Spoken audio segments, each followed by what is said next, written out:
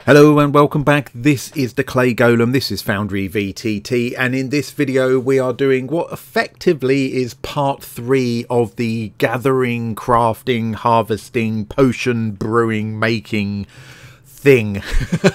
So it almost become like a mini series. So 2 videos ago we looked at the master crafted crafting manager module by Ripper, which is a premium module. And in the last video, we looked at the Gatherer module, again by Ripper, and again a premium. So I forgot to say that in the previous video, that is also one of his premium modules. In this video, we're going to talk about the third one that kind of completes that series that I referred to in the others, which is Potion Crafting and Gathering. Now, this isn't originally by the Ripper. So this was by Action J. And this is not part of the premium, so you can get this bit on its own without the other 2 bits completely free if that's what you want to do. And this really, it provides a lot of the background information and stuff to make the other 2 much more usable out of the box.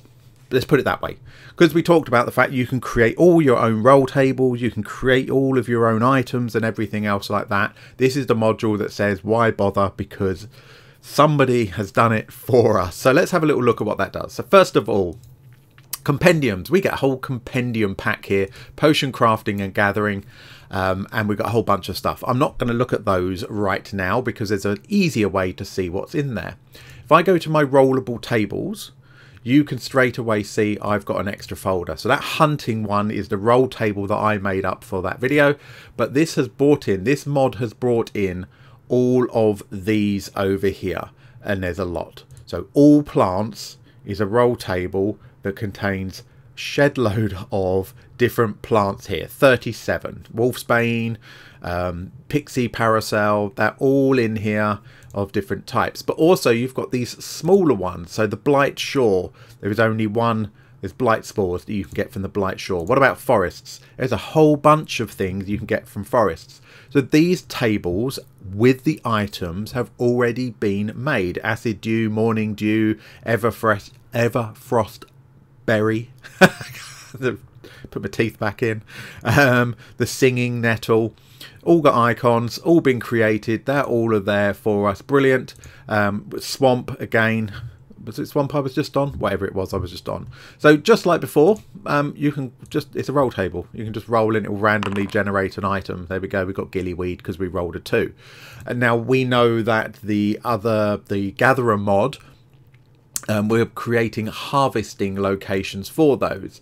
So part of this mod, if you look again in the top right here, I've changed it to my journal. It's given me a catalogue of recipes to use with the crafting side of things, but we've also got a gathering and harvesting one as well. So this is actually already brought together, so we've got a bit of extra support there, but it's already brought together all of these tables for us. So if we look at the forest one, there we go, there's all of those items from the roll table already set up, ready for us to go. Now of course we can edit it if we want to. If you remember in the previous video we talked about the time to respawn, the amount of times that you can effectively pull or harvest from this area before it runs out, the amount that you get. This is all just defaulting to the individual items rather than having it for the whole roll table. It's got the mini game switched on to 500 microseconds there, and at the moment this hasn't got a, well, it's got herbalism DC 10. There we go.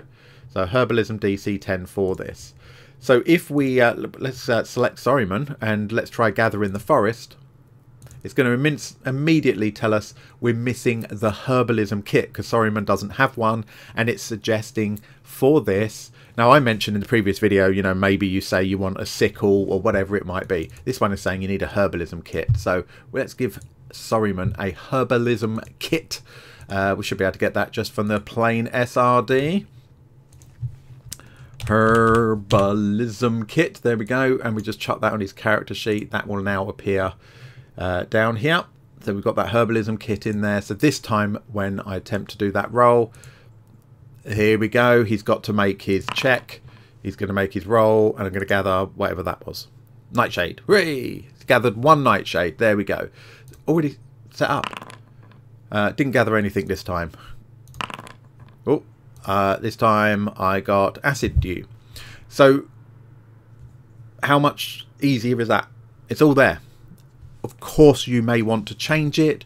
You might want to add items. Again, you can just edit to change any of these settings that you want to. You can go to the roll table, add items, take them out, change the likelihood. You know, if you have everything at the moment on this table is a single roll of the dice, but if you made that a 1 or a 2, you know, instead of it being 6.9% as it's showing you there, it would go up. It would more likely to get that when you roll.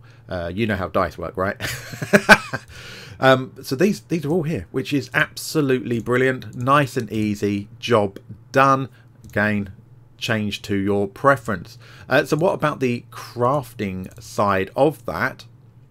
Now we can go into Sorryman, we can click crafting, and suddenly we've got Sorryman has access to all of these books that are already put together. What we've got, mild poisoner down here. If I open this, we've got a basic poison. It tells me what I need.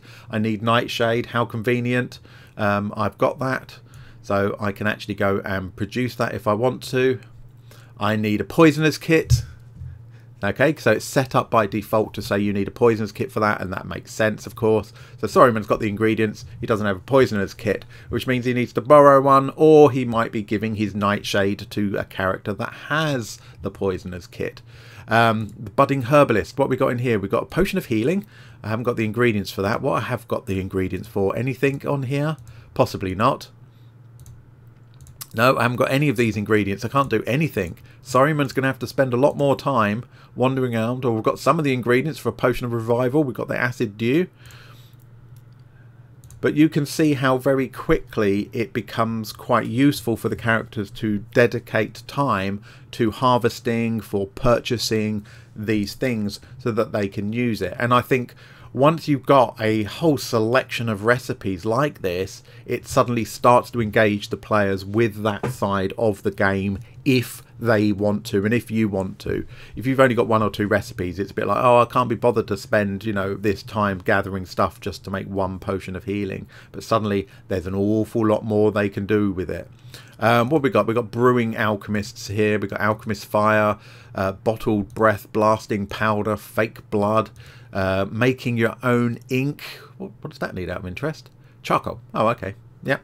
So you still need to be able to brew it, but you've relatively easy to get hold of charcoal, isn't it? Or any town is going to have access to that pretty much. So all these different potions and things you can create. And of course, if there's things you don't want them to be able to make, I don't want my party making midnight oil, you can just take it out the table. In fact, I can just sort of, you know, remove anything I want or change the ingredients, or I can put an ingredient in for it that is so rare that they're never going to get it, or that they have to quest specifically for that, rather than just randomly finding it harvesting around the countryside. So, it's quite a quick video, this one, because there's not a huge lot to show. Well, I mean, there's a huge amount to show you, but that's kind of it. So it's going to give you all of your recipe items that you can forage, and then all the recipes you could do something with. Yeah, the time on this one is going through and making sure you're happy with what they have got, and that you know that you're happy your players are going to be able to make that stuff, and are going to have the opportunity to gather the appropriate ingredients. But add anything you bloody well like, which is just amazing. It's a really, really nice little combination of mods if your party is interested in that side of it. In my Curse of Strahd game, this probably won't work because the entire environment is quite different. A lot of the plants that you might find, you know, they grow in bright sunshine. Well, that does not exist in Barovia. So this is probably not really in, even though I've got a druid in that party who is very much into picking every plant that she finds. In another setting, that druid would love this system. For Curse of Strahd, for me, not particularly useful. But my next campaign won't be Curse of Strahd. It'll be something else instead, something a bit more open world, with a bit more moving around, and I'm very likely to come back and implement this as an option. Because once it sits there, I've put very little time into this. I've just installed the mods. This can sit there, and if the players never use it, oh well. It's a shame it was there, but it's not. I've not wasted time unless, you know, I created everything myself. I would recommend that if you're looking to implement it, if you're going to put any effort into it whatsoever, talk to your players first and ask them if they're even interested in that type of system. If they say, look, just no, I'm not really interested in that, we just want to hack things to death, don't bother.